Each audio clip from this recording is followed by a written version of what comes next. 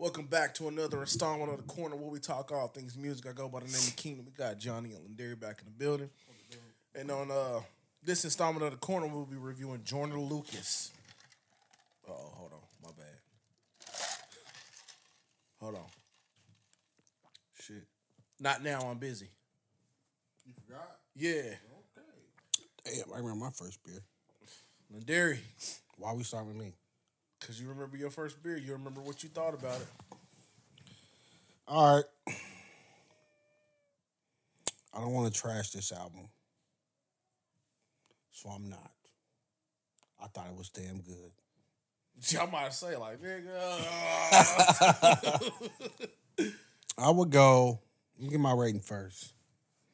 Because it was tough. I think I'm leaning towards 8.5, though. Okay. 8.5.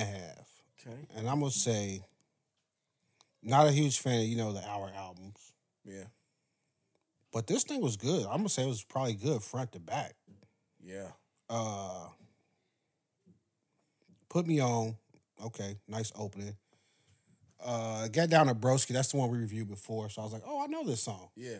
Really good. I like the way his the storytelling in that song a little bit. It kind of reminds me of Stan, the Eminem song.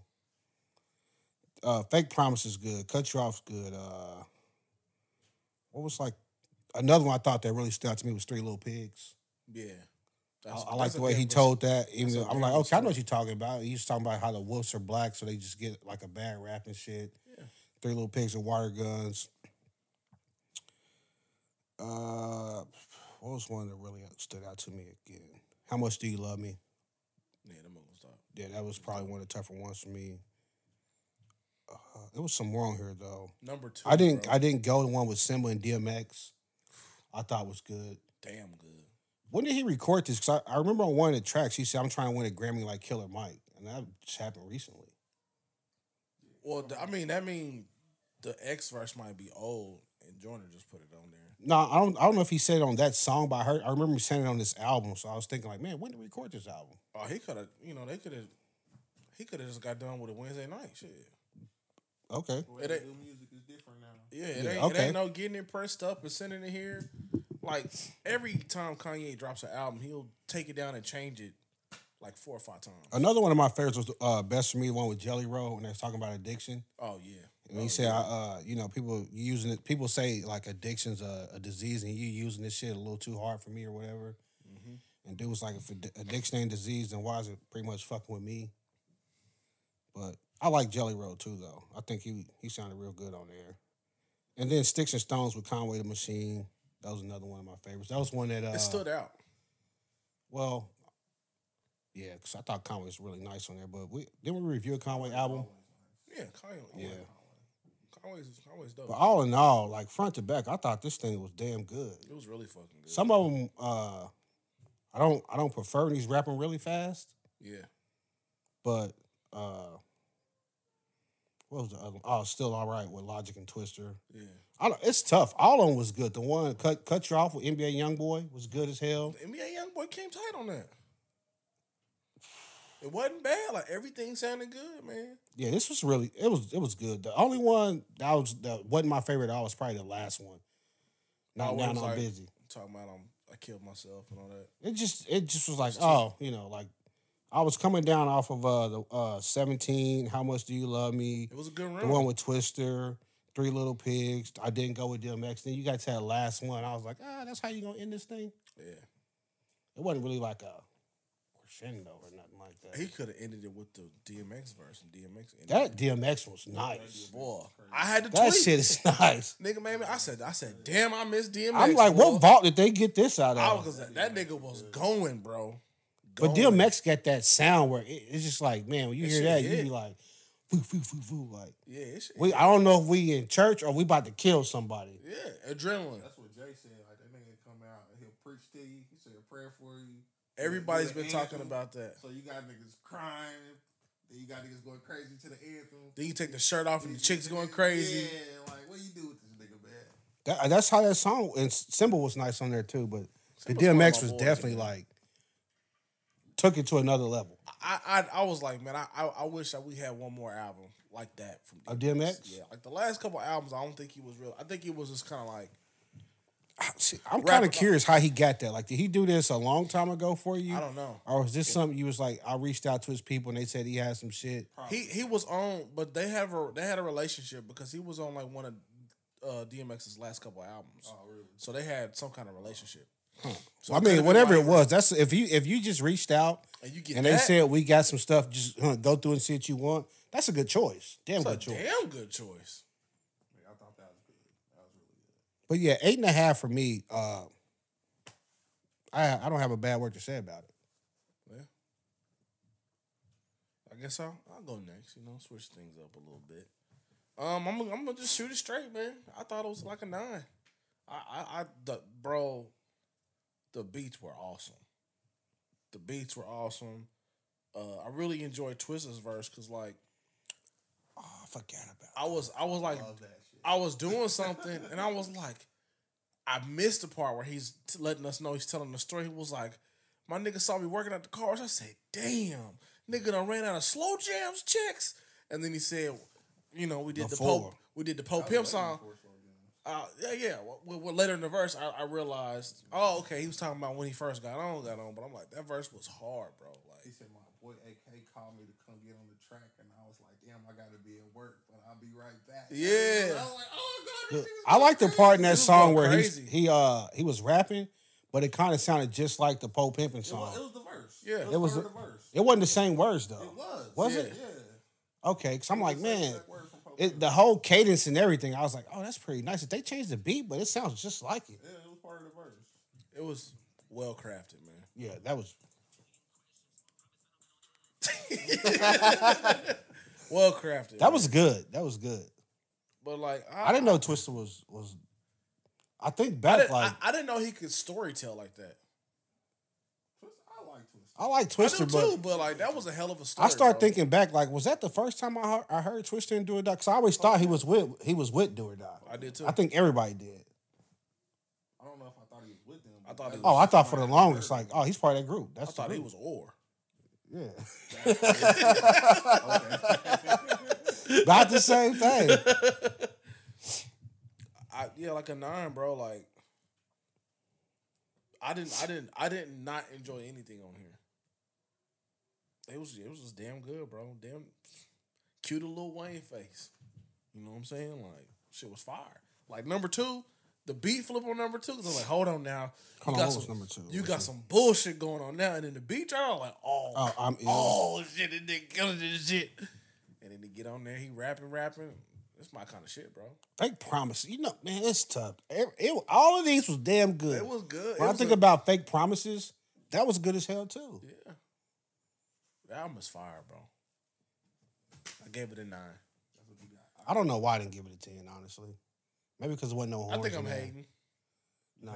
I think I'm hating. I just think because there wasn't no horns or something like that. Oh, if he had some Outcast horns on that motherfucker, bud.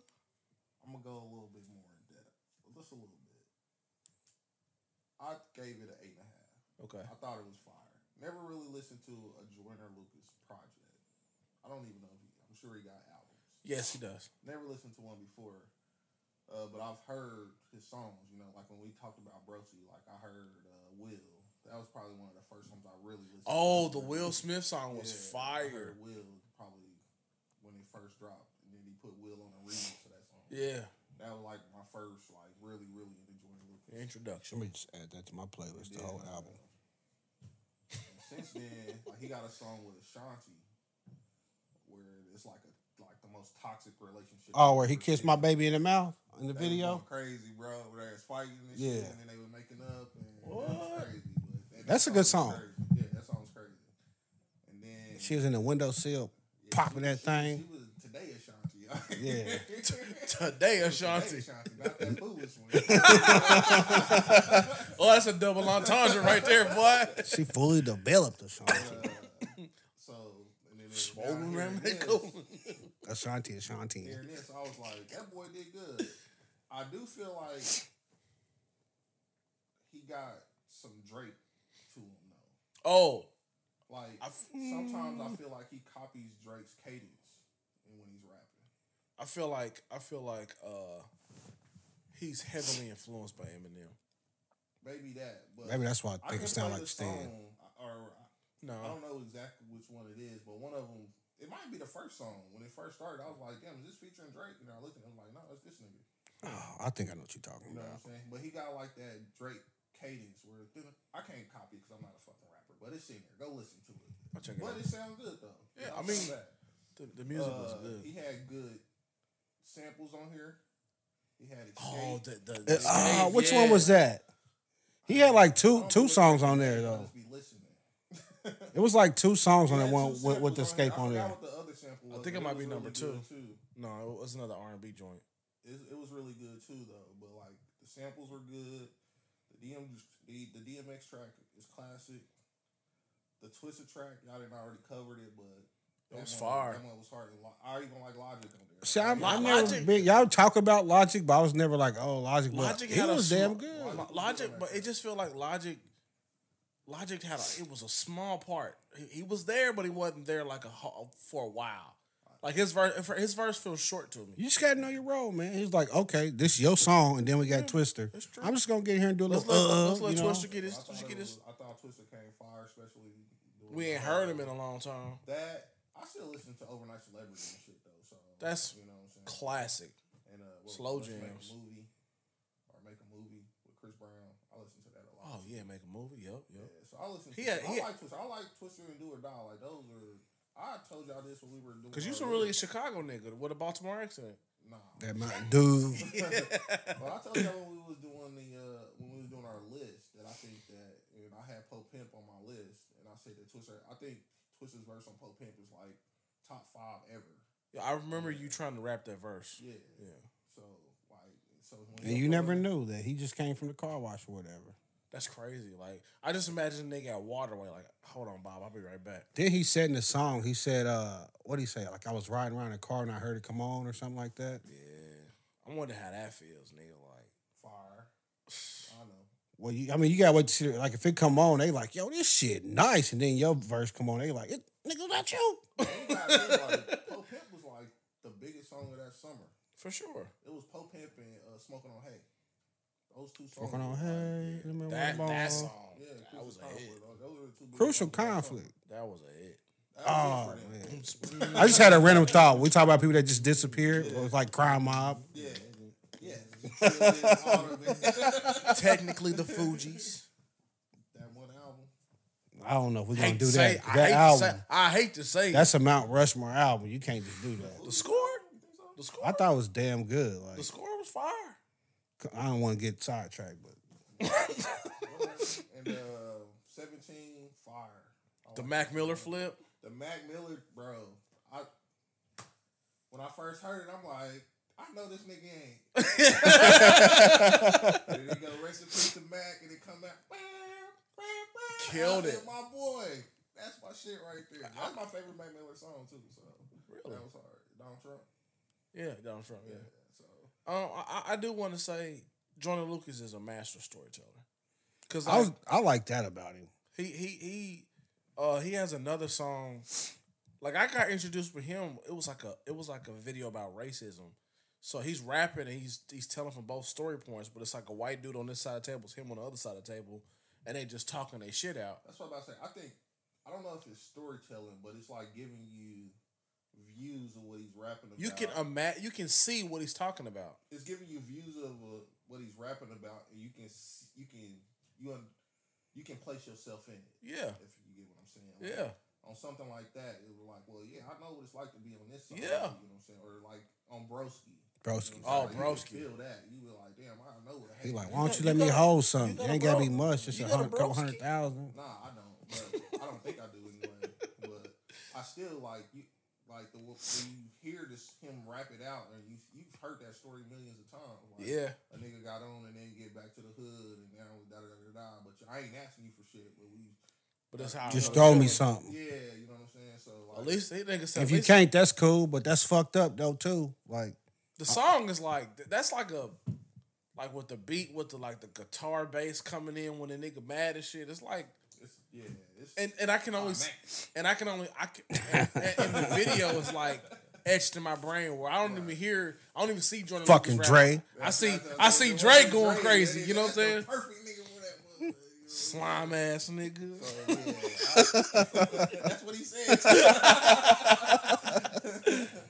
But nah, man, I thought this was fire, man.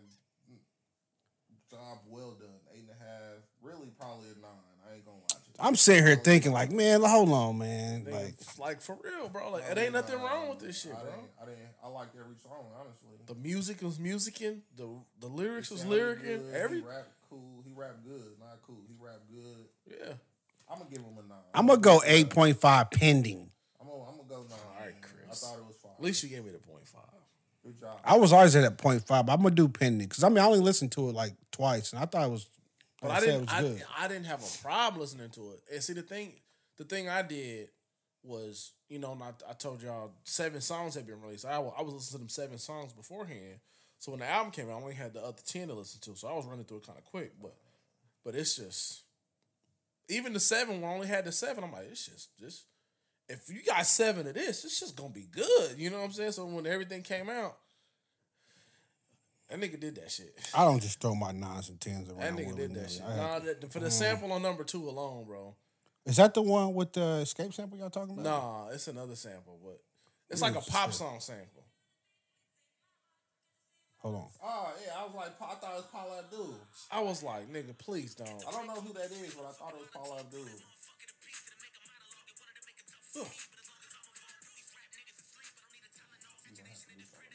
Yeah, I don't know what I'm gonna do, but that shit hard, man. Wait, we can't play the music if we're reviewing it? No. Nah. What? We was copyright kings for a minute because I was just like, I gotta let the people hear the music. We're gonna do this shit on Patreon though, because you ain't gonna take the music out on Patreon. Yeah, I thought that mother was fire, man. Good job, bro. There haven't been an album where I thought it was like fire like this. A rap album that I haven't felt like this. The last one was Odyssey that I thought was Odyssey was. I thought Nick Bucks was good. Who else we do? Did we give it 8s and 9s though? I think I was up there. I don't think I ever listened to that album. That might have been One of the ones you made. Nick's Bucks was good. It was really good. We just did somebody. Who else did we just do? Who's the last couple we did? I feel like I was pretty hot on one of the last albums we did. I want to say. after we pod. I want to say Benny was one of them. Benny was good. I don't know how high we were. I'm Benny. Pillow Talking Slander. It's on the playlist. Great song. So we did Lil Russell, Kanye and Ty Dolla. We did Usher, Benny. Oh yeah, maybe I'm wrong then. 21 Savage, I Kid know it Cudi. was 21 or Kid Cudi. Let's see here. We took a little break. Scary Hours 3 with Drake. Chris Brown and Andre 3000. Rick Ross. The Whistle album? Yeah. Flute, but Yeah. Niggas, I like to just go out behind a laundromat and I ain't gonna say it. like you on some bullshit, Dre. Yeah. You on some bullshit, Dre. Joyner Lucas, man, great project. I've been a fan of yours for a while. It's early, but Great project. album of the year so far for rap album. Great project. Incredible project. Musically, those beats was beating. I'd have to say that. Great features, man. Great Let me features. see how many albums he has. I don't know if I remember the ADHD one. I think Eminem. Evolution was 2020. I think that's the one I did listen to. I think ADHD is the one I had. A phone number was 2017, 508, 507, 2209. I bet motherfuckers called that number too. Was that the number Mike Jones gave out? Mike Jones, what happened to him? He had a nice cup of coffee. A nice cup of coffee. He got the free donut with the big Q. He had a nice cup of coffee, bro. Zero. Yeah. Damn. You remember that candy bar, Zero? I remember whatchamacallit. They still make those. Do they? Haven't seen one in years. They be at 7-Eleven. Oh, yeah, I don't really frequent 7-Eleven that much. I was going when I was with the city. Okay. We used to make They still make Starkiss?